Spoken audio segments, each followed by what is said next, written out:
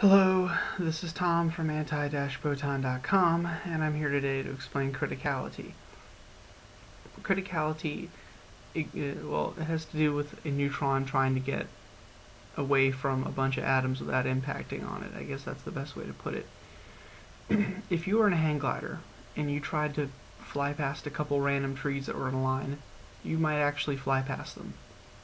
If you added more and more trees, the probability that you would successfully make it past them without hitting them will decrease very, very rapidly. This is how criticality works. If you have an atom and you have a neutron, think of a neutron as your hang glider flying through the trees, and think of the atom as the tree, that's when you hit. If the neutron hits the atom, it is absorbed into the atom, which is called S-capture in this case, and the atom will then become metastable for a few seconds, well, actually probably a few nanoseconds, and then it will split apart into two smaller, lighter atoms, releasing a lot of energy, even more neutrons, which will then go off to hit other atoms. Anyhow, this is called nuclear fission. So, like my hang glider going through the forest analogy, the more atoms you add, the greater the probability that the neutrons that are flying away will hit things. And a subcritical mass, you have a block of uranium or thorium or whatever that's just not big enough to really kind of spontaneously go or to keep going.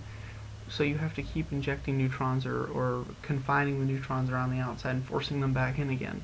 Like they bounce off and go back in, thus increasing the probability of impact. This is a subcritical mass. If you take away whatever is reflecting the neutrons back in, or you take away the beam of neutrons or whatnot, fission will go away within milliseconds. In a critical mass, there's enough actual uranium or thorium or whatever it is, or plutonium, whatever it is you happen to be using, that there are enough neutrons being produced that it will more or less continuously self-sustainably go. It sometimes will die out, usually it will not die out, but it's not going to explode or anything like that. And if you put neutrons, reflectors around the outside, you can increase the amount of neutrons rapidly that are moving through it. And in a supercritical mass, you have so much of this stuff squeezed and usually compressed together that it automatically and spontaneously will start going under fission, and then it'll even explode. So, nuclear fuel is anywhere in a reactor from subcritical to critical. Typically it's subcritical, and what they do is they put in reflectors that reflect neutrons, and they put in moderators which slow them down and allow them to be captured. This is how they allow the reactor to work. When you pump water through it, it slows the neutron down and allows the atom to catch it and then split. If it goes too fast, it'll just fly right past the atom without ever doing anything whatsoever. Now, in criticality, what they're doing is they're trying to move things apart so that they cannot become critical. They cannot be the critical density required for neutron capture. Maybe that will sound better. In the pools, there should be no neutron capture.